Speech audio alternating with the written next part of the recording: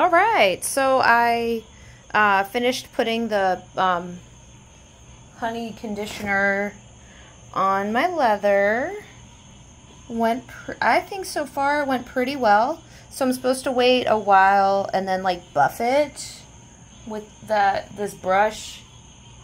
Like, I hope it's horsehair. It says it's supposed to be horsehair, according to this really cute YouTube channel.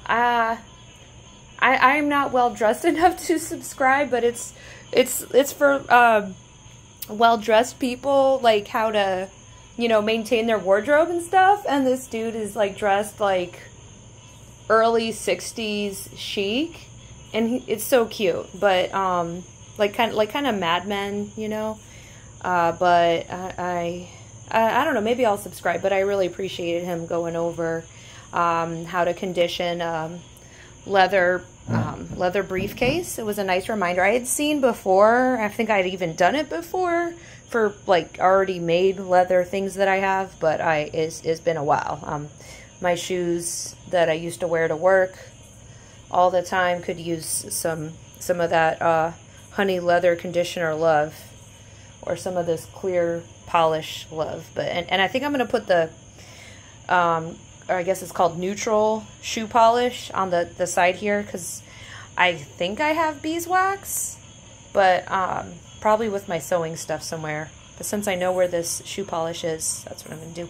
But yeah, I mean, honestly, I'm pretty happy. It's hard to see in the lighting, but I don't really see streaks. Okay, that's the main part that you're gonna see. I should go in order. Here's the second main part that will be visible on my... So this, I mean, there's some streaks happening with this piece, but oh well, it just has character. It's kind of indigo on one side and violet on the other, but I'm all right with that. And the straps, and this is like where the zipper will go. And these are like these little things that'll be around the handle, strap. So yeah, my next step is buffing, adding the beeswax to the side. And then I'm gonna actually follow Diesel Punk's video on hand sewing it, and I will hand sew it and hopefully not mess up. All right, yay. Thanks for anyone who followed me in this journey. And if anyone else was having similar problems to me, I hope my video was helpful.